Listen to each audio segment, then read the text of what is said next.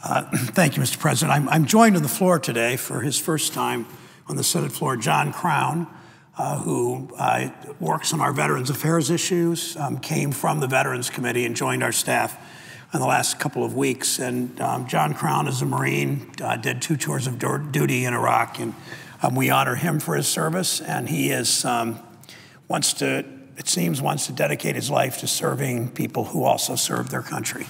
And people of all ages and both genders and all ideologies and who served their country anytime in the last several decades. So I wanted to announce his first visit to the Senate floor today. Mr. President, 70 years ago this week, and on April 18th, 1942, 80 brave American airmen volunteered for an extremely hazardous mission. The presiding officer of the Senior Senator from Pennsylvania knows that I like to come to the Senate floor and talk about history and honor people who have played such an important role in our history. And I want to talk about these heroic men. They were known as the Doolittle Tokyo Raiders. They accepted their mission without knowing what it really entailed. The mission, which followed the attack on Pearl Harbor, this is April 18th, 1942. Pearl Harbor had happened, obviously, the December before. Was our nation's first offensive against on Japanese soil in the Second World War. Planned and led by Lieutenant Colonel Jimmy Doolittle, the mission was risky from the outset. It was the first time the Army Air Corps and the Navy collaborated in a tactical mission, flying 16 U.S. Army Air Corps B-25 Mitchell bombers from the deck of this USS Hornet, a feat that had never been attempted before. The morning of the raid, the USS Hornet encountered Japanese ships 170 miles from the prearranged launch point. Fearing the mission might be compromised, the raiders proceeded to launch 170 miles earlier than anticipated. By departing 650 miles from their intended target, these men accepted the risk they might not have enough fuel to make it beyond the Japanese lines to occupied China. Accepting this choice meant the raiders would almost certainly have to crash land or bail out, either above Japanese-occupied China or even over the home islands in Japan.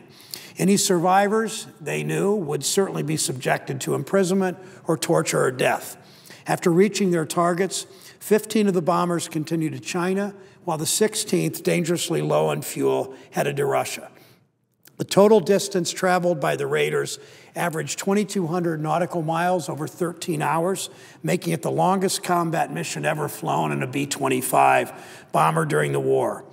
Of the 80, that's 80, of the 80 raiders who were launched that day, 8 were captured. Of these 8 prisoners, 3 were executed, 1 died of disease. 4 of these prisoners returned home after the end of the war.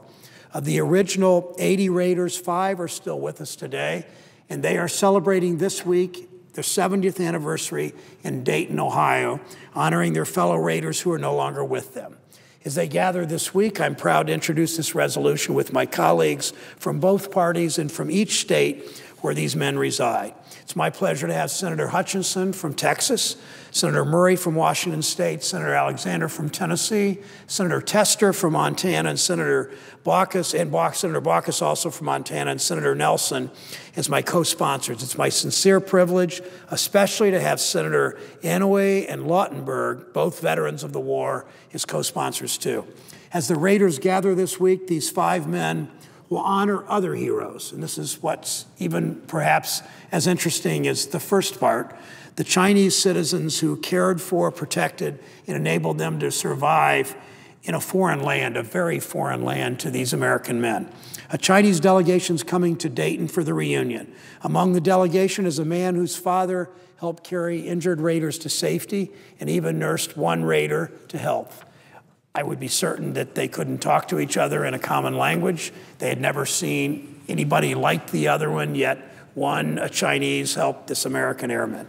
It's only fitting we recognize this week's anniversary and commend the 5 living members and the 75 deceased members of the Doolittle Tokyo Raiders for their heroism on that day.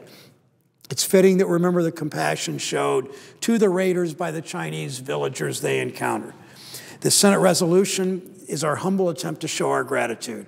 The valor, the skill, the courage shown by the raiders proved invaluable to the eventual defeat of Japan during the Second World War. Today, these men with their Chinese friends remind us that quiet decency and uncommon valor in the face of sure danger, however rare, are traits that know no limit. I thank the President.